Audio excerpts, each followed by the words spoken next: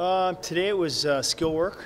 Obviously, stations and get back to our foundation. We haven't had a week like this where we've had 3 practices in a row for a while. So get a lot of good skill work in today, and then do a lot of special teams towards the end of the week and going into the weekend.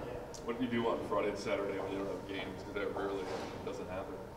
Yeah, well, we're gonna practice Tuesday, Wednesday, Thursday, have Friday off, and then we're gonna practice Saturday before we jump on the bus to go to Iowa. So we give them a break Friday to recharge and get ready for a practice and a game. Did you have the chance to talk to Jeremy before the trade?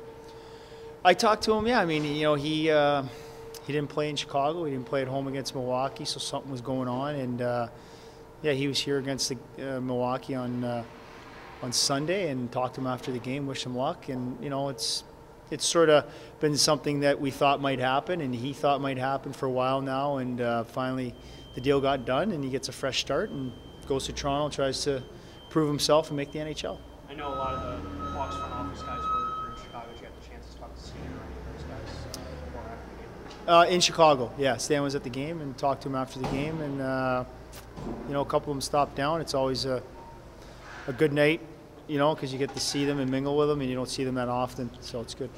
What are the Blackhawks' plans for Panic? Do you expect to see him here? I'm not sure. I'm not sure really. I think it's day to day right now, and we'll see. We could at some point, but we'll just wait till the phone call comes. If we get a guy, we get a guy. It might be him, it might be someone else. I'm not sure. Is he similar to Morin or a completely different style? What's he like? I really don't know. He's been in the Eastern Conference his whole career. PC played with him in Norfolk, and he's a Slovak. I would say he puts up numbers. He's a skilled guy. I would say he's similar, Marco Dano and Hossa and guys like that. Plays with a lot of skill and speed. So we'll see what ends up happening. Is Haggerty starting to get in the flow now that he's been back for a little while? Yeah.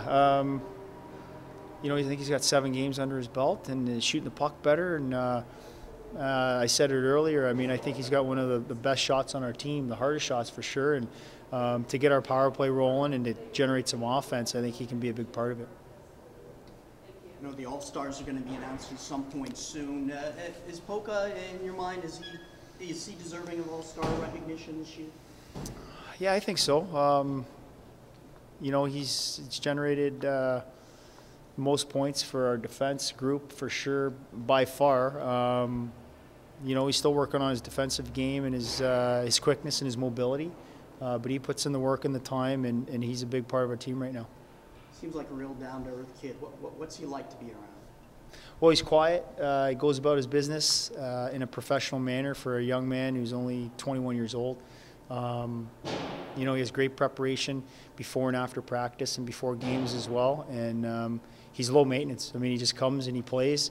Oz does a great job with him and watching video, almost daily on his habits and his details and trying to, make him a better player so he can get up to the NHL at some point.